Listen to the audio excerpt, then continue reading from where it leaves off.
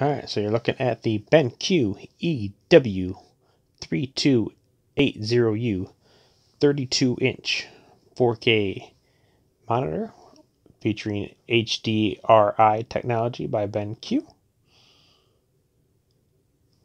So let me go ahead and get it unboxed and show you. Alright, with a little camera magic here, we have some specs. It's a 32-inch screen. Max resolution is 3840 by 2160. It's an IPS panel, LED backlight. Brightness with HDR off is 350, and with HDR on is 400, so it's classified as an HDR 400 panel. Native contrast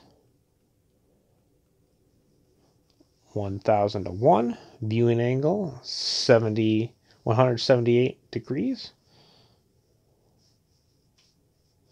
You have a response time of 5 milliseconds. Refresh rate of 60 Hz. Aspect is a 16:9. Display colors is 1.07 billion colors. It is 95% of the DCI-P3.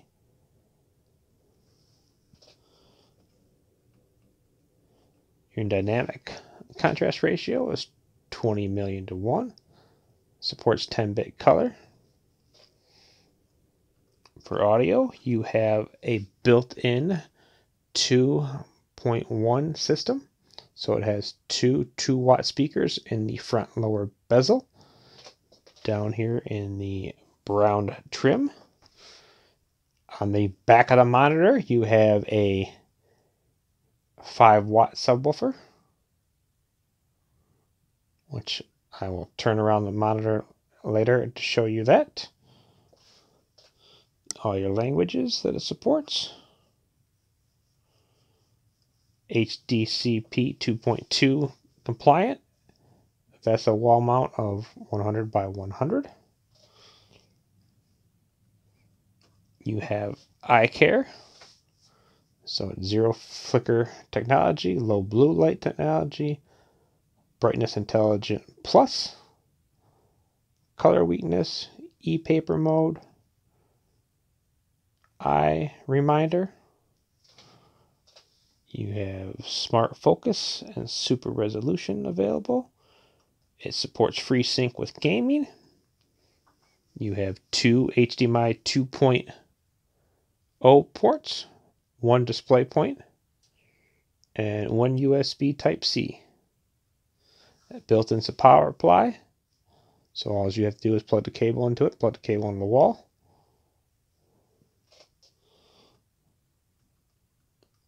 You have your weight and dimensions. The monitor can only tilt.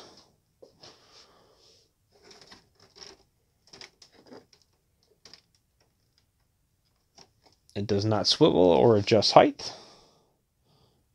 It is compatible with Mac and Windows. So let me break it down and show you a little more. So with the BenQ's HDRI technology, it offers intelligent control, stunning clarity, and vivid colors.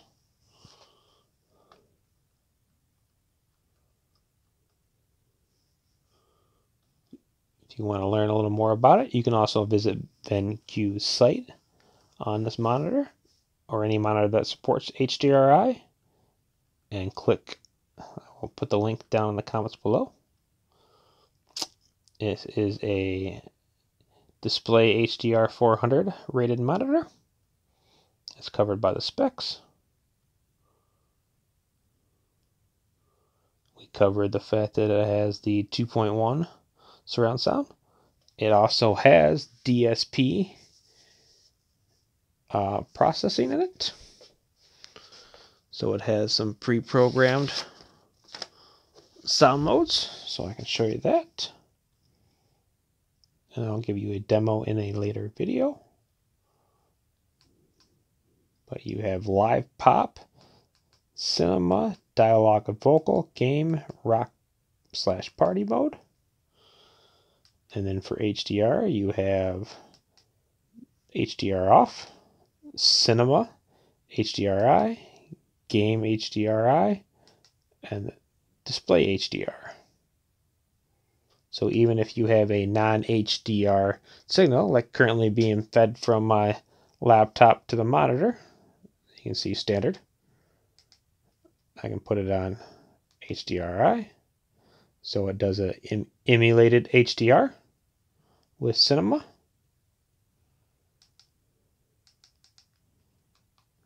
Game.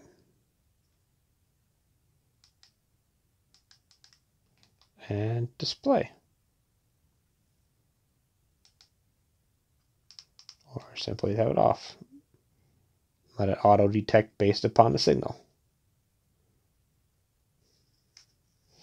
And if you're wondering how I'm pulling up all the menus and everything, it comes with a nifty credit card size remote here. Get that light a little better here. Let me go ahead and turn on some overhead lights to get you a little more lighting. Alright, let's try it again here. Probably about right about there. So you got power, source, OK, select up, down, left, right, your HDRI button, menu, audio, volume up and down, mute, your blue light intelligent plus. So if you hit that, you got your different low blue light modes: media, web surfing, office, reading, e-paper, and then of course off. And then you can have brightness intelligent on or off. And then this one brings up your different audio modes. And HDR lets you cycle through the different HDRs. Of course, volume 0 to 50. You can mute it.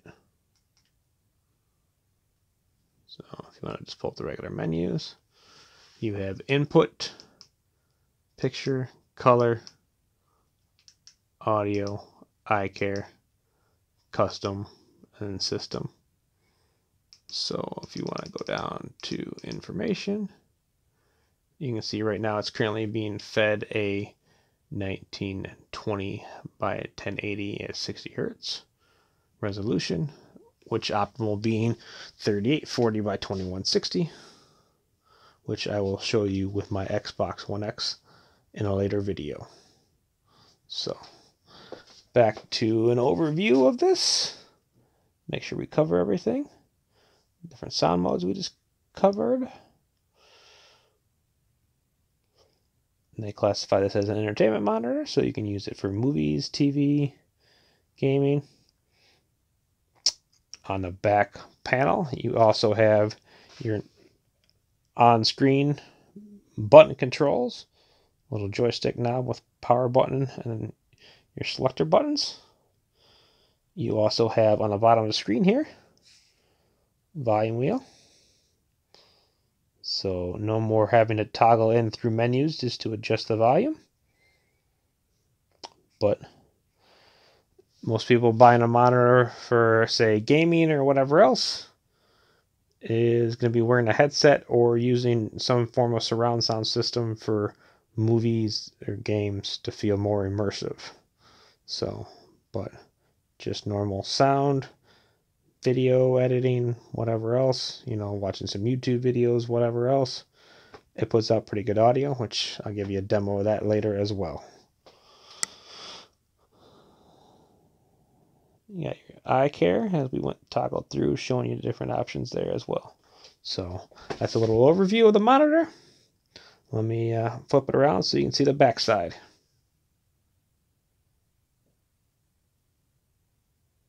All right, here's the back side of the panel here. You have your 5-watt sub built into the back here. Power on the right side here. You have HDMI 1, HDMI 2, and then your display port and USB Type-C. And headphone off to the side here. Now, say these cables look a little messy or whatever, you want to tidy this up. It actually has built-in cable management. All you have to do is actually feed the cable in through here. So I can pull out the HDMI. You can feed it through here. Tuck it behind those. And just slip that right back down, all nice and clean. And plug your HDMI back in.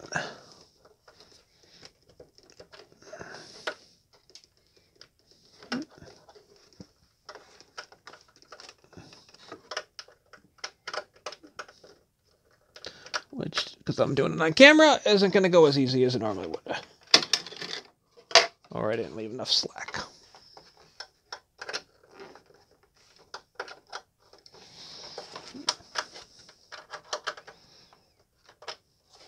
Let me pause this and get this in for you. And voila, there. Sorry for that little hiccup. I had the cable around backwards. It flipped around on me when I went to rewire it. So yes, you can have your cables all ran through here, nice and clean. You could reroute the power cable down through here as well. Like I showed you here, here's your joystick controls, power button, and then here are the two buttons you can program. So you got your Kensington lock there. So, and then if you want to Visa mount it, just pop this off. And you got your 100 by 100. Just snaps right back in. So that is an overlook, front, back of the monitor, what it's capable of. Stay tuned for the future videos to show it in action. Hope you enjoyed. Any questions? Put them in a comment or stay tuned for the other series of the videos.